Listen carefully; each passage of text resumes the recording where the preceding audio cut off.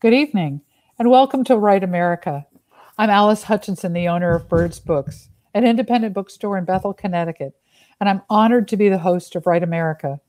The aim of this series is to help set the country back on a correct, productive course of freedom, justice, equality, and plain human kindness.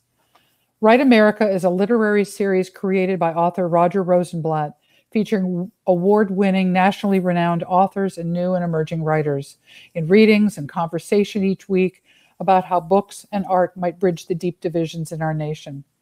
Roger Rosenblatt, the esteemed writer and creator of Write America, puts it this way: writing makes justice desirable, evil intelligible, grief endurable, and love possible. So welcome. And please join us regularly every Monday evening at this time as many of the most beloved and distinguished writers in the country read from their works and talk to each other and with you in an effort to bring us together. Tonight, Birds Books hosts a special edition of Write America with Norman Lear and Roger Rosenblatt in conversation. I will return afterwards to bring your questions and comments to the authors. For those of you who are not familiar with Crowdcast, let me show you a couple of features. The chat is to your right. Please keep conversing throughout the evening. The questions, however, are at the bottom of the page. You'll see a tab that says Ask a Question. That's where I'm going to go for your questions at the end of the evening. 3, there is a buy button at the bottom for books that are from Birds Books, written by both of these authors. Now for a little more on our speakers. Norman Lear is the creator or co-creator and television producers of such groundbreaking sitcoms as All in the Family, Sanford and Son, One Day at a Time, The Jeffersons, Good Times, and Maude. He has received a Peabody, the National Medal of Arts, 4 Emmy Awards, and has the distinction of being the oldest person ever to win an Emmy. His most recent, just a couple of years ago, for Live in Front of a Studio Audience. He is the subject of the PBS American Masters episode, Norman Lear, Just Another Version of You, which premiered October 2016 and is currently streaming on Netflix. He is a television and film writer-producer whose dynamic career in Hollywood has encompassed both the golden age and streaming era. At 99, Norman Lear has no plans to retire. He is the executive producer of the 2021 documentary Rita Moreno, Just a Girl Who Decided to Go For It, which premiered at Sundance. Lear is an executive producer on the critically acclaimed feature film I Carry You With Me. He is also executive producing a reimagined and animated Good Times for Netflix. His social and political activism extend beyond the messaging of his programs, and he continues to be a strong advocate for civic duty and progressive American values. A World War II combat veteran and outspoken activist, Norman Lear founded People for the American Way, a progressive advocacy organization. He lives in Los Angeles. Roger Rosenblatt is the author of 5 New York Times notable books and 3 Times bestsellers, including memoirs Kayak Morning and Making Toast. He's written 7 off-Broadway plays, including Free Speech in America, named one of the Times 10 best plays of 1991, and Lives in the Basement Does Nothing, his one-person play about the writing life, for which he played jazz piano. The distinguished professor of English and writing at Stony Brook University, he formerly held the Briggs Copeland Appointment in Teaching of Writing at Harvard. Among his honors are 2 George Polk Awards, the Peabody and the Emmy for his essays at Time magazine and on PBS, a Fulbright to Ireland, where he played on the Irish international basketball team, 7 honorary doctorates, and the Kenyon Review Award for Lifetime Literary Achievement. Please welcome Norman Lear and Roger Rosenblatt to the screen.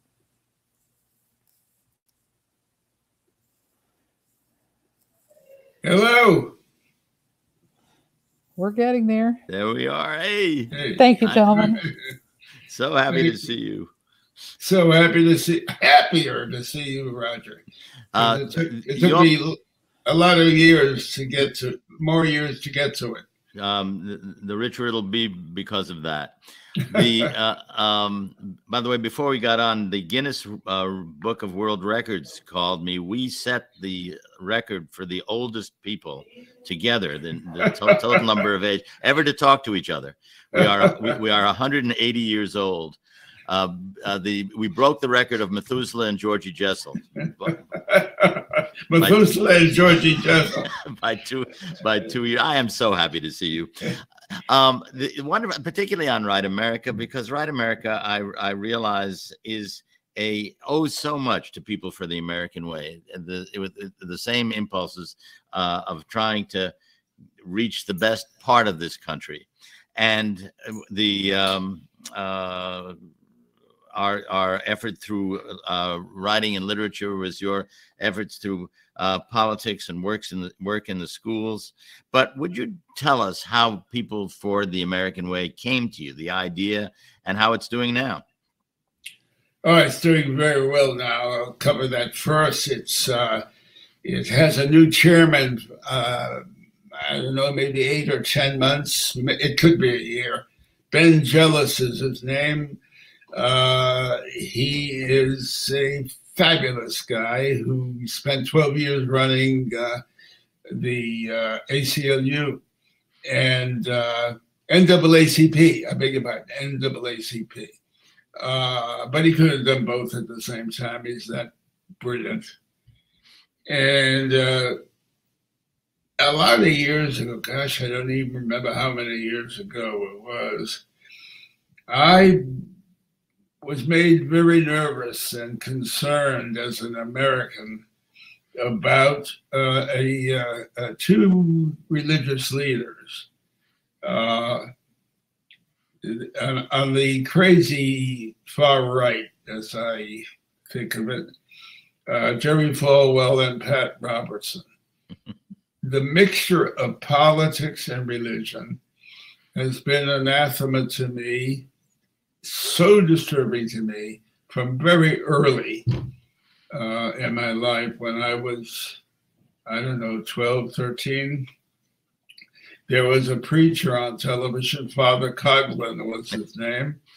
You have to be somewhat near my age to remember him. But he was on radio and he had a big audience and he was viciously anti-Semitic and anti-Negro, African-American. He was a dreadful guy. My father had got into some trouble and was hauled off to prison.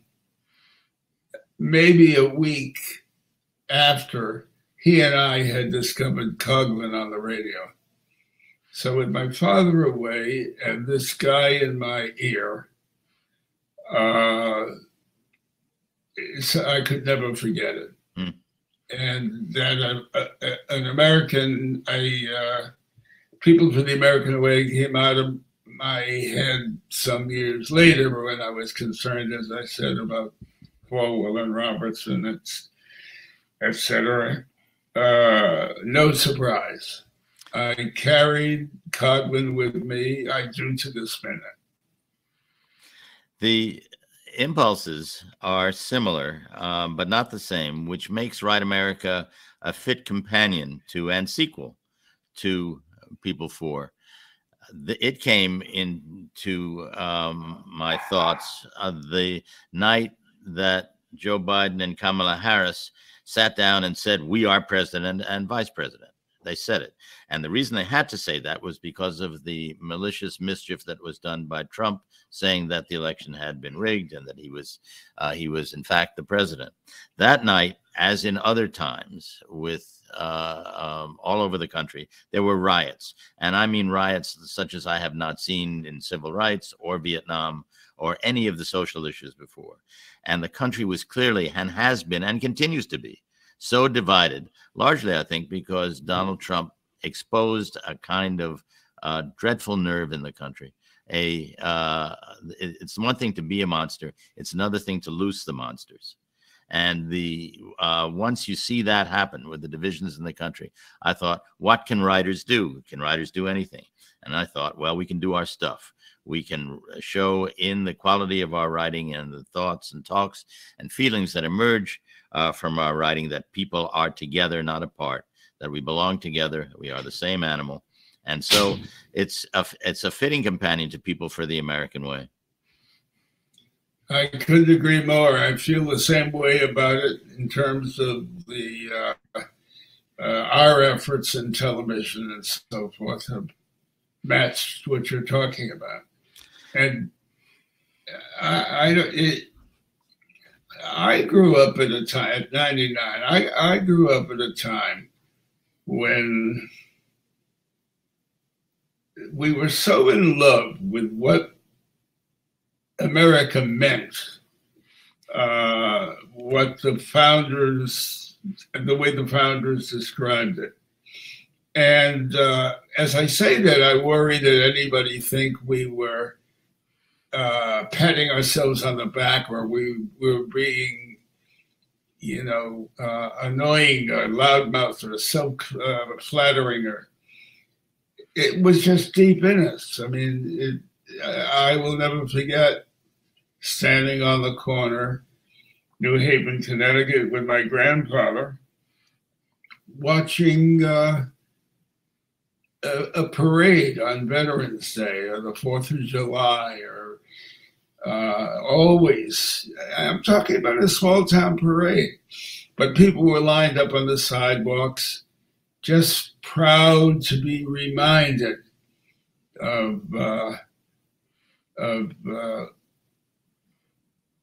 what we built for ourselves and in a sense gave to the world. You took a copy, bought a copy, and moved around the country with a copy of the Declaration of Independence. Yes, yeah. It's what a wonderful, inspired idea that was. But in fact, when we talk about Norman Lear, we talk about a man of so many parts that we want to make sure that we touch on them all. You have brought such laughter to the country, such roaring laughter to the country through TV and through the sitcoms and satire. And I guess what I wonder is, what is laughter? Does laughter have anything to do with social improvement, or does it just stand by itself and people enjoy themselves? No, I think there is nothing that knits us together.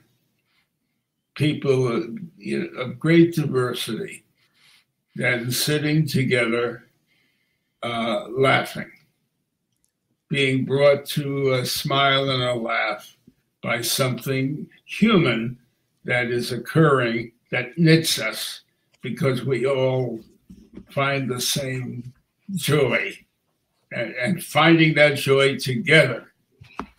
There's for the hundreds of times I have stood aside. Everything I ever did was in front of a live audience. All the shows were live audience. So I had the life-giving joy of standing to the side and watching 250, 300 people laughing as one on a guffaw. You're watching a couple of hundred people come out of their chair and go forward with a laugh and then come back. And I tell you, Roger, that wave, there is nothing more spiritual, more deeply touching in an all-embracing way than an audience laughing together. Do you remember the Joel McCrea movie Sullivan's Travels?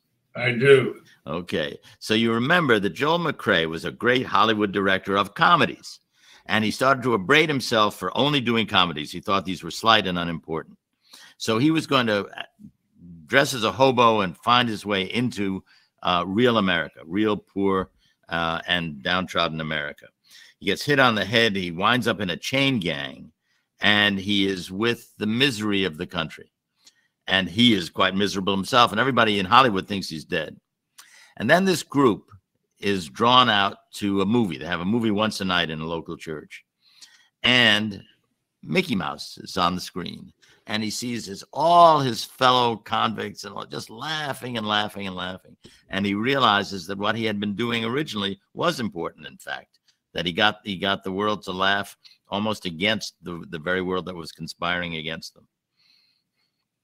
I love that. And I'm very touched by what that has meant to you so obviously through all the years. Well, we both know what's funny, and the beauty, the way you describe the beauty of of people getting together and laughing.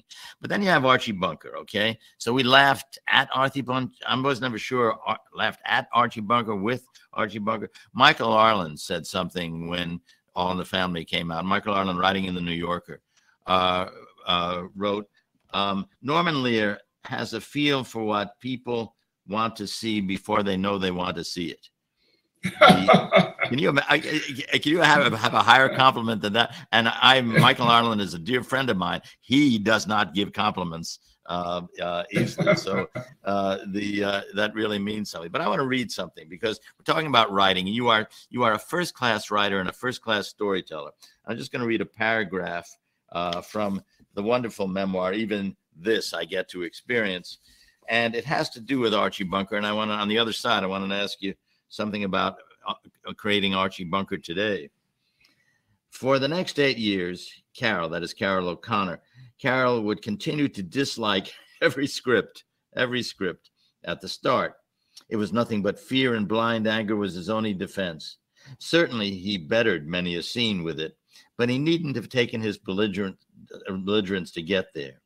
The marvel of Carol's performance as Archie Bunker was that at some point each week, deep in the rehearsal process, he seemed to pass through a membrane, on one side of which was the actor Carol O'Connor, and on the other side, the character Archie Bunker. Fully into the role of Archie, he was easily the best writer of dialogue we had for character. He was a full-fledged version of the New York cab driver he'd patterned himself after. As he told me at the beginning, as difficult and often abusive as Carol could be, his Archie made up for it, and I could kiss his feet after every performance. If Carol O'Connor hadn't played Archie Bunker, jails wouldn't be a detergent to crime. New York would not be a smelting pot. Living would not be a question of feast or salmon, and there would be no medical specialty known as groinecology. All funny beyond things, but now they were all expressions. I hope it's clear that were coined by the actor playing the role. Yeah, it was amazing stuff. But would Archie Bunker survive today? Would you write Archie Bunker today?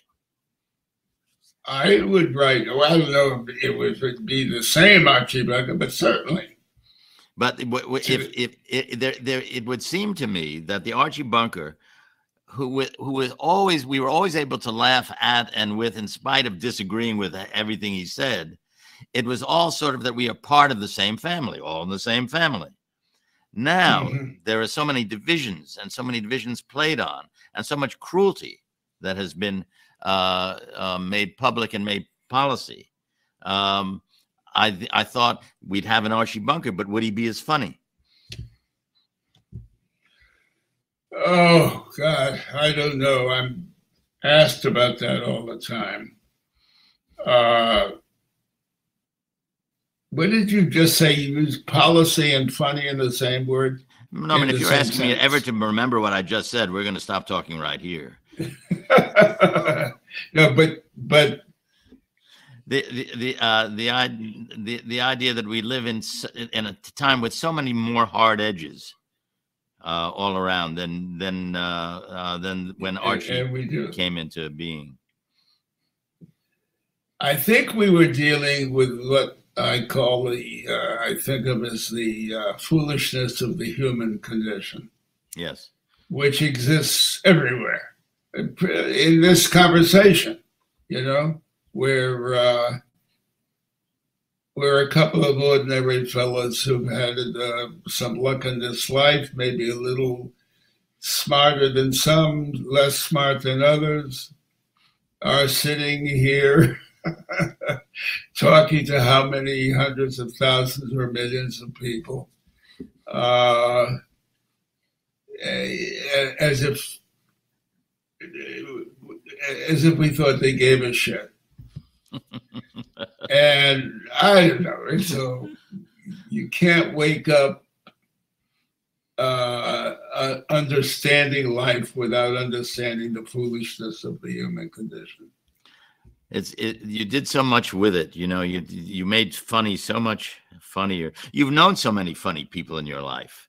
I have known my share of funny people. You standing proudly among them, but Carl Reiner. Oh, I miss him. I only left us only a few months ago. No, I've laughed with some extraordinary Bert Lars and W.C. Fields and Carl Reiners and Mel Brooks. And Mel Darling Brooks. You know, a lot of years ago, a fellow who owned Caesar's Palace and I knew one another, and he called me one day and he said, "You know, Norman, we have two homes, one in Las Vegas, one in Palm Springs, and one at La Costa. They're 5 bedrooms. They're fully staffed, and we have them for high rollers. I know you're not a high roller, but I want to tell you that some weekends are not available. All you have to do is call my office." Called his office one day, and the one in Palm Springs was available. Nobody was there over that particular weekend. And I invited Carl and Mel, Dom DeLuise, Larry Gelbart, who is the funniest of the comedy writers ever. These 5 couples. And that became something that we did once or twice a year for about 7 years. And we called ourselves Yiddish expression Jenenwelt, which means the other world. And Carl wrote a song. No, Larry Gilbert wrote the song. Came out of a dressing room, out of a bedroom one day with a sheet of paper which had the lyrics, because he needed this sheet of paper that he had written down. And the song was, "Oh, Yannabelle, oh, Yannabelle, oh, Yannabelle, oh, Yannabelle, oh, Yannabelle. Oh, Yannabelle, oh, Yannabelle, oh, Yannabelle." How could you remember the lyrics? That's why he wrote them down. Talk to us about Mary Hartman.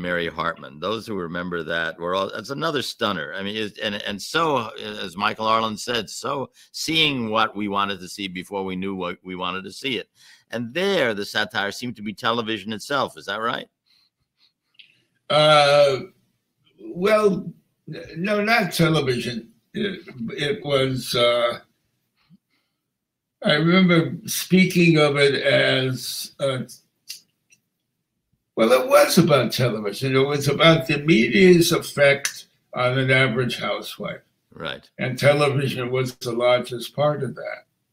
Oh, Roger, you remember that better than I. But if you put the two of us together, we'll remember 3 or 4 things. It's wonderful. And Louise Lasser, who, I mean, you know, it's so interesting. I write the character. I don't really know what I have in mind. I have something in mind that I can't describe really, except the scenes she's in. And then you do a casting, call, and 30 women are a part. Same thing for Archie Bunker on both coasts.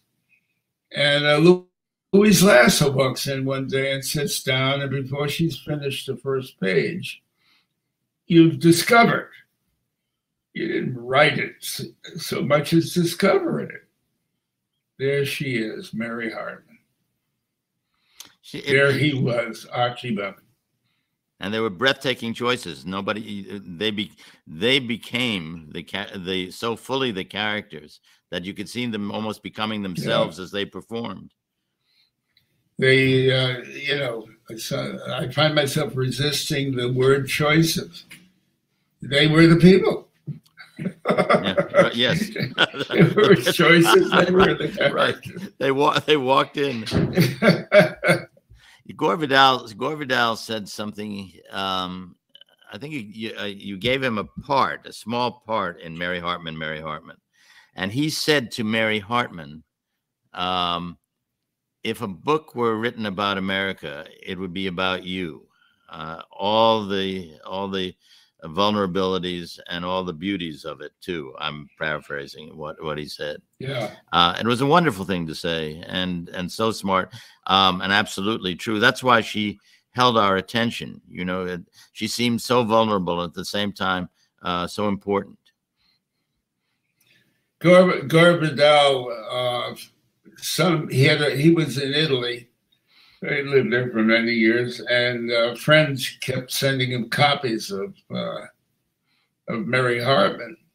And finally, I didn't know Gore. I heard from him through some mutual friend, and he wanted to come to America to be on Mary Hartman. I have to have Mary Hartman in my life, I remember him saying. And so we wrote a part for him as Gore Vidal, and he was in, the town, and somehow happened, and he was absolutely wonderful. That happened too with Orson Welles. Orson Welles, really? Yes.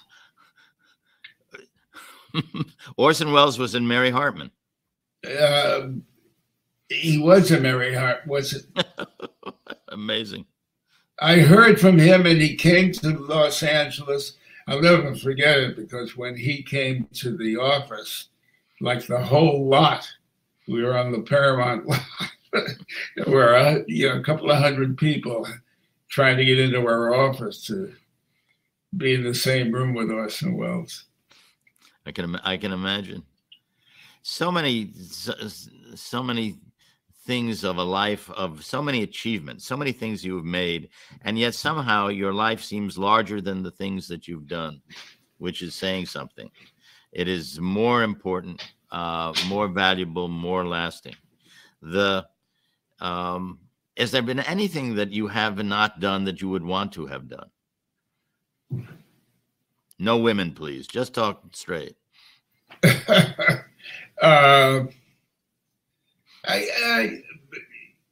The answer is no, but there's so much behind that. There are two little words we don't pay enough attention to: over and next. When something is over, it's can you swear or really swear? Because I always say the way I think it is, when something is over, it's fucking over, and we are on to next. And if there was a hammock in the middle between those two words, it would be the best definition of living in the moment. What a nice thought, and what a perfect image. And I think I live to live in the moment. I wake up to live in the moment.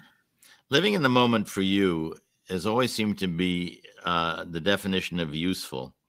I once talked to Lewis Thomas, the great doctor, biologist, and author of Lives of a Cell, and when he was dying, actually, and he had said to me, I only hope that what I have done is useful, that my life has been useful.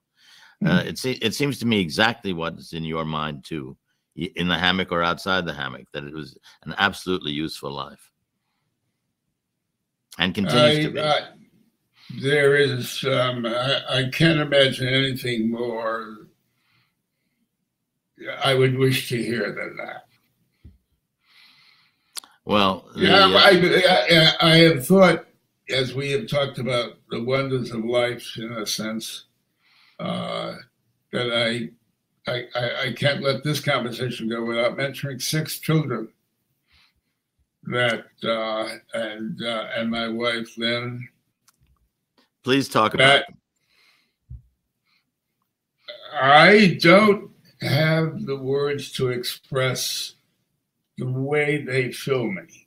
What each of them as human beings, as a son, 1 son, 5 daughters, their personalities, their weight in the moment and in my life, it's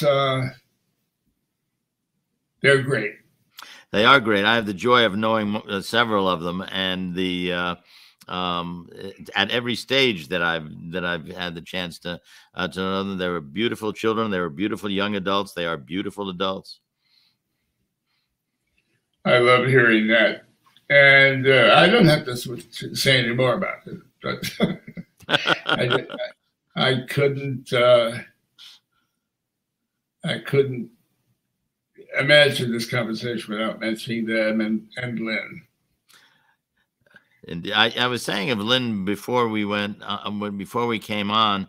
I remember Lynn years ago, being so prescient about climate, the dangers to the climate. She was way ahead of everybody. She was. It was very early. She's the one that turned me on to the problem. I mean, everybody knew, but being turned on to it is different from acknowledging it exists. And she was turned on to it early, yeah. The wonderful thing that I've had the joy and the privilege, the honor of your friendship all these years, is to see how unsolemn you are with solemn subjects. The importance of people for the American way, the importance of the Declaration of Independence, the importance of knowing what being an American is and should be. All of such things sound like as if they're going to be delivered by Father Mapple in Moby Dick and be a terrible sermon and scare us to death. But you have had something built in you. It's almost like a chip that said, "I will make this palatable. I will make this fun. I will express my love for people rather than my fear."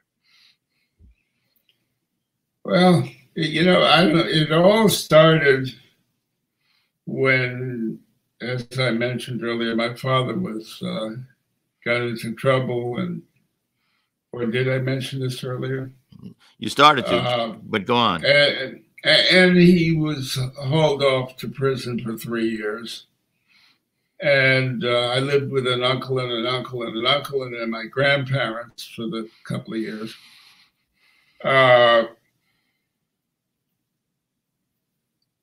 What did I start to say there? About your father?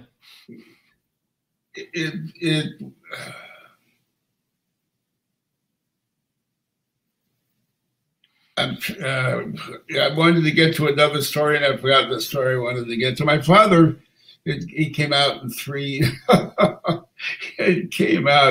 he was served 3 years at Deer Island off the coast of Massachusetts.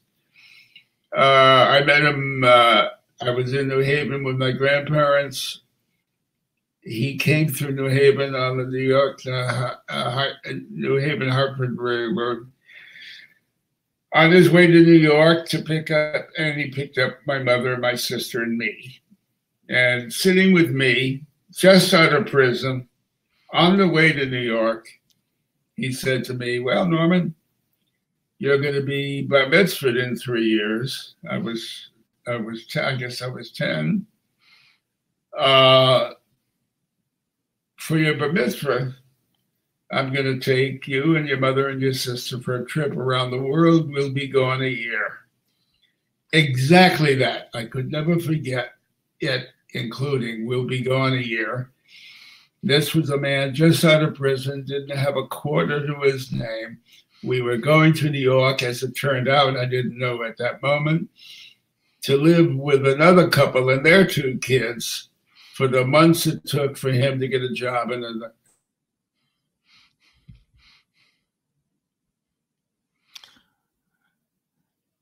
You are, if I'm seeing, you are frozen for the moment. And I remember something that you had said about your grandfather, also how much he loved this country, and writing to Roosevelt with a letter that began, my dear, darling Mr. President, and then went on to criticize something that had been done. I hope, Cindy, that we can get Norman back if the but in the meantime, it is it's such a joy to see you and to hear about this important life. What Gore Vidal said to Mary Hartman about, if there were a book about America, that book would be about you. People could say about you, Norman. If there were a book about America, that book would be about you. Loving the country, but loving the country with as much severity and intelligence as passion. And that is a rare gift, a gift that you wind up giving to others. Before we came, there you are. Yeah. Sorry, okay. Power outage. Sorry, we had a power outage. Well, the power is back on, and we're all glad to see you. You were saying about your father. I remembered your grandfather had written a letter to Roosevelt. My dearest darling.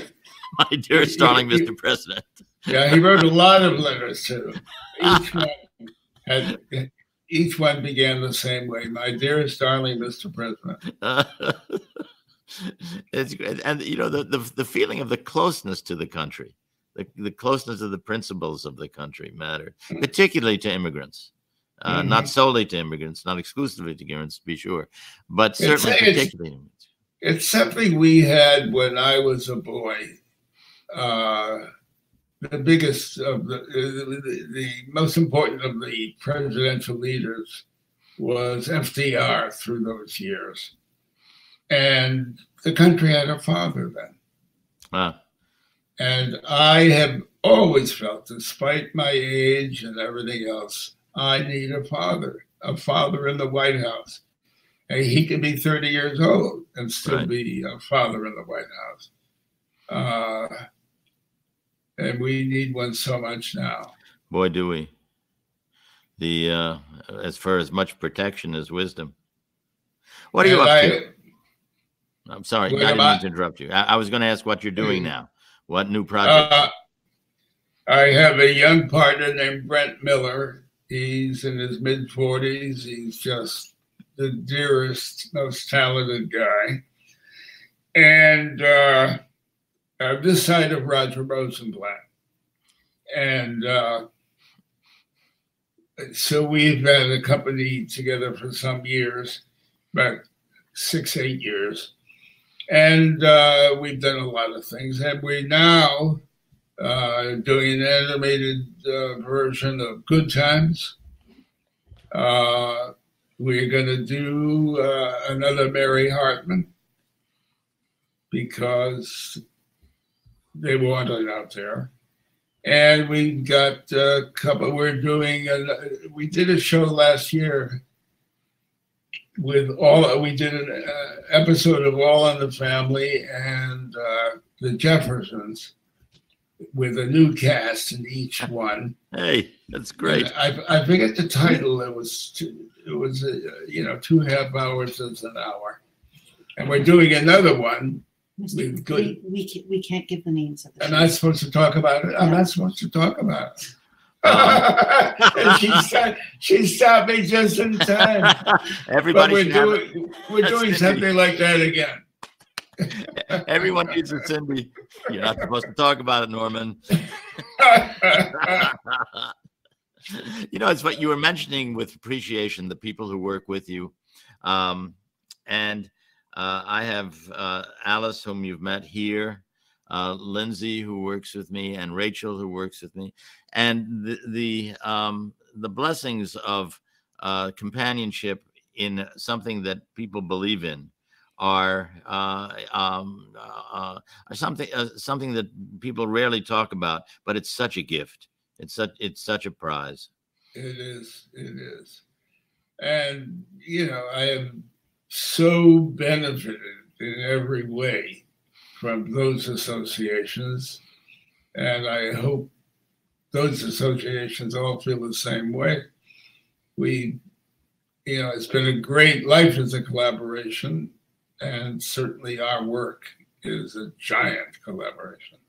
It's a wonderful thing that life is a collaboration. Yes, it is, and it's particularly chastening to writers. We live a solitary life. One of the things that pleased me about Write America and getting going, it started with a few writers. Now it's up to 119.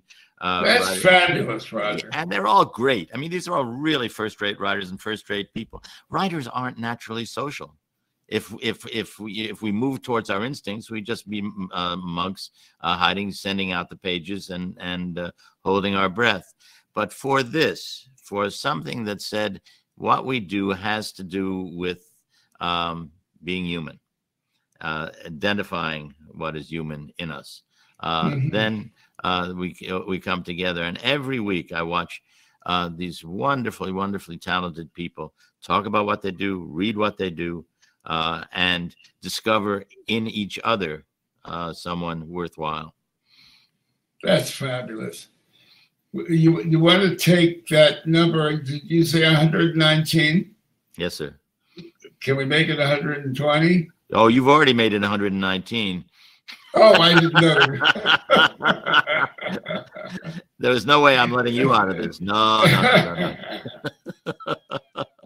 And our friend in common, Alan Bergman, the wonderful lyricist, he is with us. And I thought I'd get Alan in there because he's only 95. He's a boy. He's a kid. He's a boy. Alan and Marilyn Bergman. They've written every piece of music I've ever. They wrote those were the days for All on the Family. Yes. All the theme songs we've done, the Jeffersons, Moving On Up, and outside that, The Way We Were. The loveliest love song, but I don't know, for 3 or 4 of Barbara Streisand's major songs. Absolutely. Are the Bergmans. It's a perfect marriage of talent, hers and theirs. And what a privilege to know them. What a privilege to watch them work. Alan said to me that he hears the words in the music, which is a wonderful thing to say.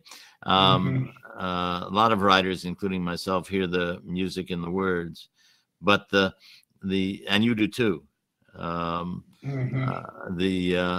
idea of putting these words together, and then the words are attached to people, and then people are saying the words, and suddenly you've created a life, which is what you did again and again. Well, we've all done. That's what we do as writers. I said when you were absent for a minute or so that what Gore Vidal had said to Mary Hartman, one may say to you in a different context, when he said, if a book were written about America, it would be about you. And if a book were written about America, it would be about you, Norman. I don't see that at all. You're not supposed to see it. I don't see that at all. It would be about us. All of us. And all of the us's that pre-existed us by hundreds of years. We come to a part of our show where Alice joins us or rejoins us with questions. And here she is now. I'm here. So I am, Alice, either ask away from something that the audience asked or yourself. Both, but I also would like to say, Norman, I know, has a cover of the book that's not coming out until November 2nd, and I'd love to see it. Oh, because we don't have it yet. I do, and there it is. Oh, it's beautiful. All in the Family. What a stunner. Isn't great it size. beautiful? Yeah. You're singing my song, perfect for the holidays. I don't know, Roger, do you know Jim Colucci? I do not. He's a journalist, wonderful writer, and I love the book he did. Well, it looks gorgeous. Congratulations, and just not to be Thank you. outdone. Here's Oh, Roger's yes. book. I have to. Yes, I always like Time, to gentlemen, equal on every time. occasion possible. Congratulations, Roger. And thank you, Alice. What is that? Number 13? Number 20. Number 20. Woohoo! I have a question from Denise Howe. Anger seems to be the emotion of this time. I believe hope is active voice. How do we learn to laugh again? That's for you, Norman. Wow. How do we learn to laugh again? I don't think we stopped laughing. I think we have lost the measure of importance it is in our lives. There was a time, I mean, certainly when we were doing our shows, when people came to laugh. I don't know where they're going to laugh, or they're doing it, but they're not thinking about, I came here to laugh. They're not thinking about, I'm laughing with strangers, which unites us. Right. The next question that I have is, please discuss your copy or ownership of the Declaration of Independence, the history and where it is now. Do that. You know, I can't tell you where it is now because the person who purchased it from me some years ago wished to be anonymous. So I don't know who has it now. But my wife and I remember the moment so clearly. We were walking in, we happened to be in New York. We were walking down the street, and I had a newspaper, and I don't know what prompted me. Maybe we were looking up for an address or something, but I came across an ad that said the Sotheby's had a copy. There were 13 copies. I forget now the name of this copy, of extant in the world, of the Declaration of Independence. And I said to my wife, I want to follow up on this and see if we can buy it. And so that's how that happened. When I bought it, I knew that before I bought it, the reason I bought it was I wanted to travel it. I knew that people in 50 states would love to see this document. And, I've lost his name. But anyway, somebody came up with a great deal of money.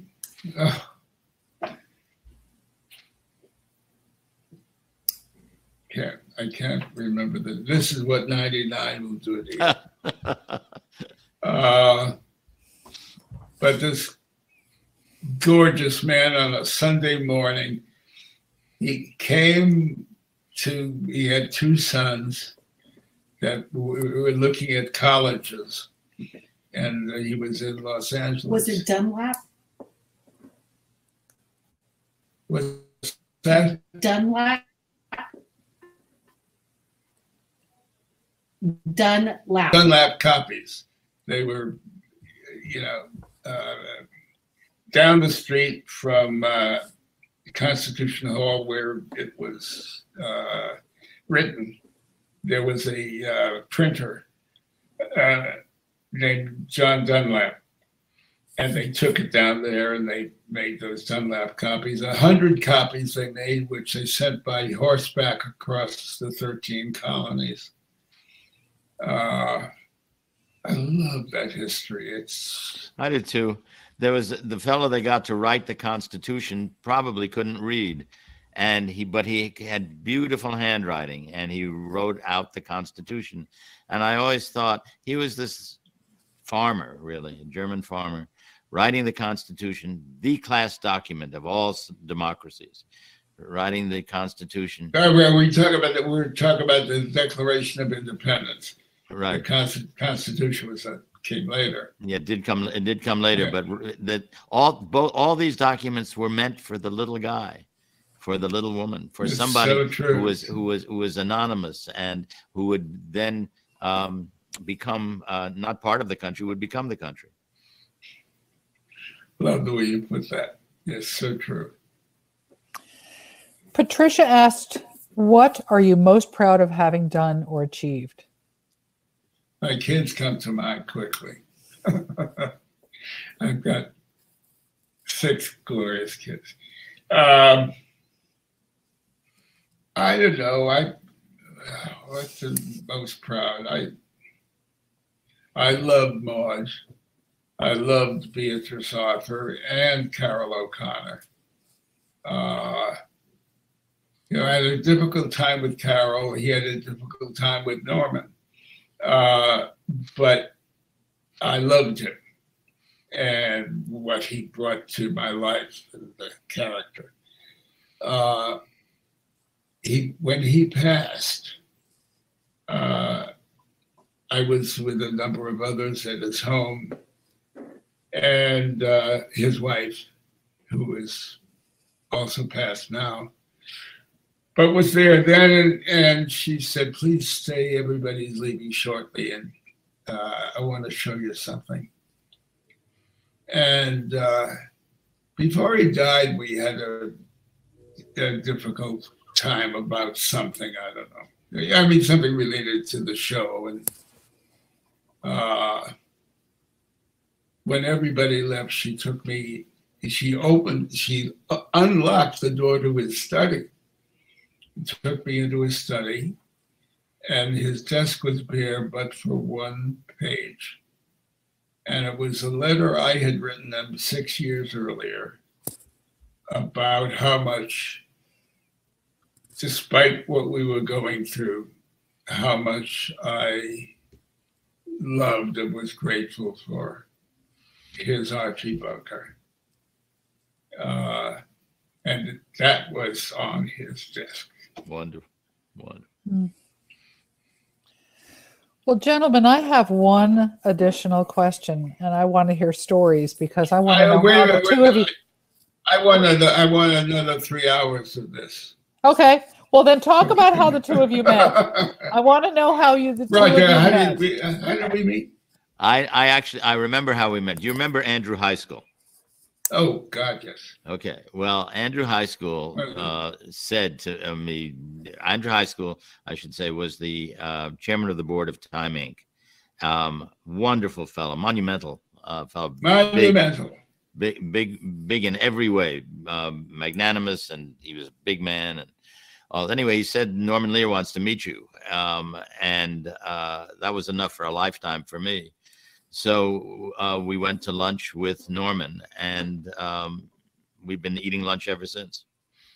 I wanted to meet him because I read something that, Andrew had read it too. We talked about it or something, and I said I'd love to meet him. Somebody, I mean, have we talked enough about what a glorious writer and thinker this man is? Oh, well, this is your thing, so they know. So we met. That's how we met, Alice. And there's been so much fun since. And Norman has a beautiful place in Vermont that once belonged to Robert Frost. And Norman and I sequestered ourselves one afternoon and watched Dr. Strangelove 3 times. we just couldn't we could not get enough of it. Oh, that's priceless. That's priceless. Well, we're wrapping up, and I don't see other questions here. Is there something that you would like to share with us, Norman? What do you want to tell the people here? There's so many writers in this group that are here that have come tonight. I could, the first thing that comes to mind is to share my love for this moment. I mean, we just spent an hour plus together, just perfectly lovely. So lovely, I forget I'm talking about myself. Just looking at the two of you and having a conversation. It's my honor, sir.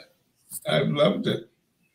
I love this man and could not admire him more. I love this man and could not admire him more. And I'm so grateful, not only that you're in my life, which is inconsequential, but that you're in everybody's life, that you have permeated through television, through your writing, through your personality, through your ambitions for the country. You've just made the place better. Very few people can say that. Thank you. We are one.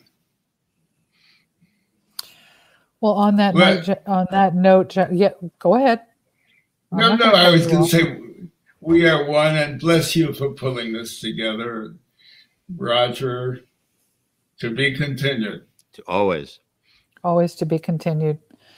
Gentlemen, we're going to wrap it up tonight, and I hate to even say goodbye, but it has been just near and dear to my heart to be here. Alice, thank you for hosting us. We're so grateful to you. Oh, you're so welcome, and it's my honor. I'm going to say goodbye. I'm going to minimize each of you and just give a couple of quick sign-offs. I think all of us will agree that we have witnessed something exceptional tonight, and I thank you all for joining us. At the end of the day, there will be a recording of this if you want to come back and visit it again, which I know that I will. The authors have written books, and we will carry them, but it was the experience of this evening that was exceptional. So thank you for joining us. Have a pleasant evening.